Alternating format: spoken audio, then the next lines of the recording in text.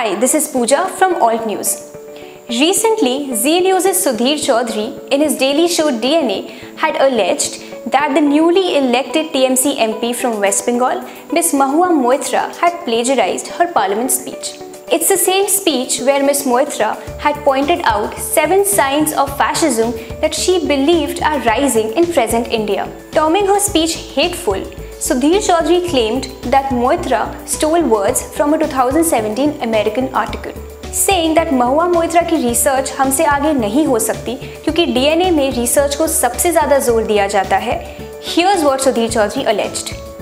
Research में वो हमसे ऊपर नहीं हो सकती क्योंकि आप जानते हैं डीएनए में रिसर्च पर सबसे ज्यादा जोर दिया जाता है और जब आज हमने इस पर रिसर्च किया तो हमारा रिसर्च महुआ मित्रा के रिसर्च पर भारी पड़ गया और उनकी पोल खुल गई.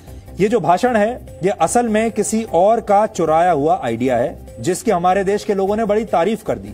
महुआ मित्रा ने जिन मुद्दों को लेकर भाषण दिया उसके विचार उन्होंने अमेरिका की एक वेबसाइट से चुराए थे.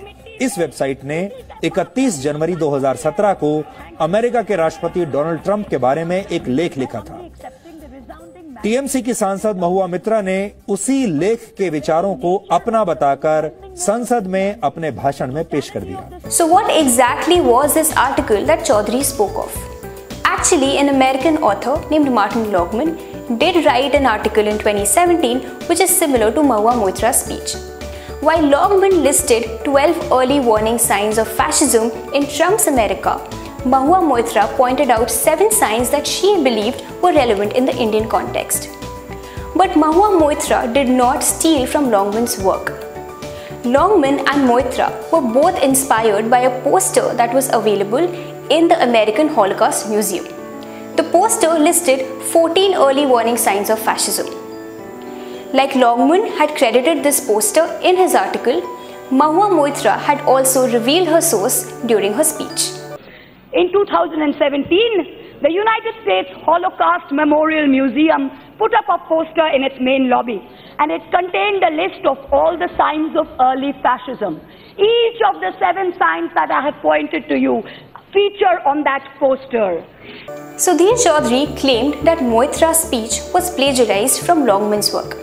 But Longman himself said on Twitter that she did not steal his work. But this did not stop social media influencers from targeting Moitra.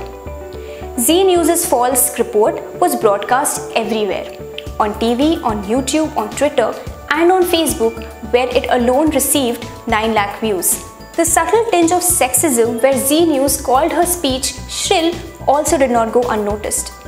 The repercussions of the false report was that many social media users believed Sudhir Chaudhary's words to be true.